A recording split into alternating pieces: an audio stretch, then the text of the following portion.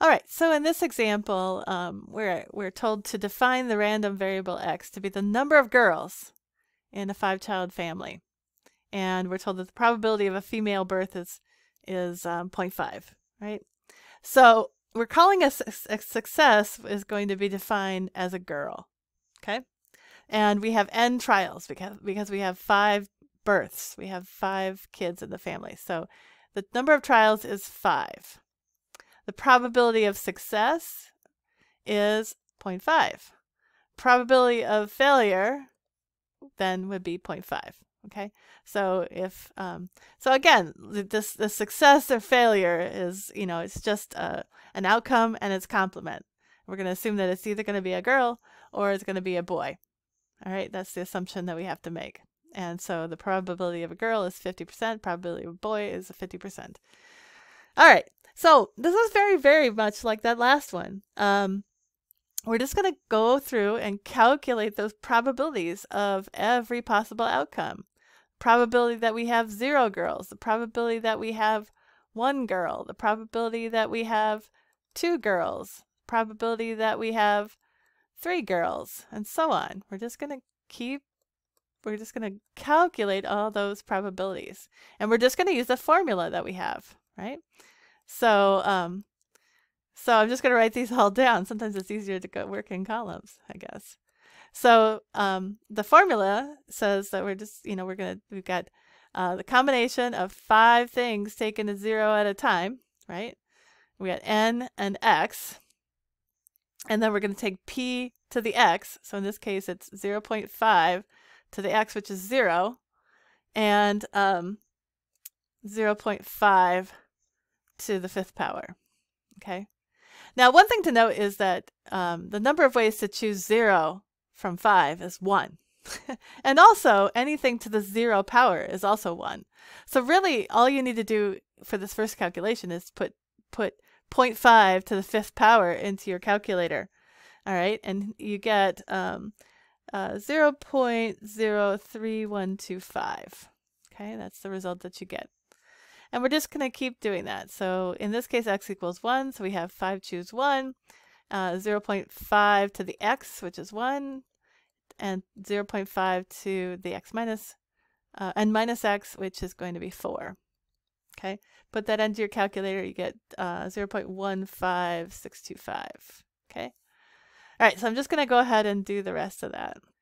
All right, so I've calculated all of those probabilities now, and I can just put them in my probability distribution table down here. So my outcomes are 0, 1, 2, 3, 4, and 5, right? And my probabilities I can just copy from what I have above. All right, so I have my tabular probability distribution, and now I'm going to do my histogram. Now, I want to look at the range of what we've got going on here. So we're going to have anywhere from 0 up to 0.3. Okay, now I have a lot more than 3 grid lines on here. So I'm actually going to make every 2 grid lines, I'm going to make 0.1.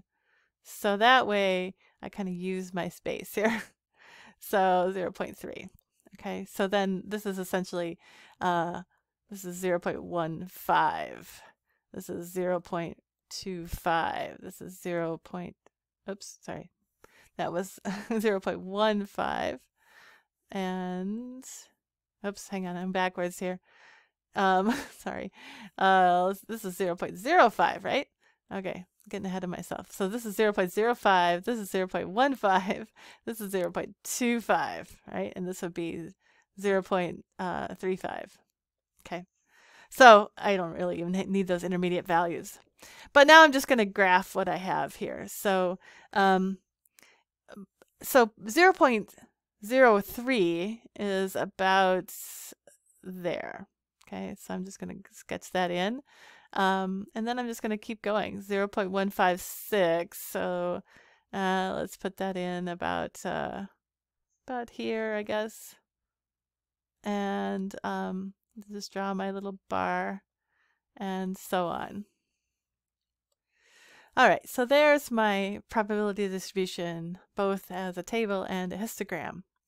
And the last question is just asking us to compute the mean and the standard deviation. And because this is a binomial distribution, we can use those nice little formulas. So the mean is equal to n times p, right? Which is, we have 5 trials and the probability of success is 0.5, so 2.5, right? So that kind of makes sense. The average is, on average, 2.5 girls. Half of them are going to be girls and half are going to be boys. Of course, if with 5 trials, you're never going to get 2.5 girls. You're going to get 2 girls or 3 boys, or 3 boys and 2 girls. But that's our mean, is 2.5. All right, the standard deviation is just going to be the square root of NPQ, right? So square root of 5 times 0.5 times 0.5, and square root of all of that is 1.11. All right, so got a couple more examples. I would suggest looking ahead at them and giving them a try on your own, and I'll meet you in the next video.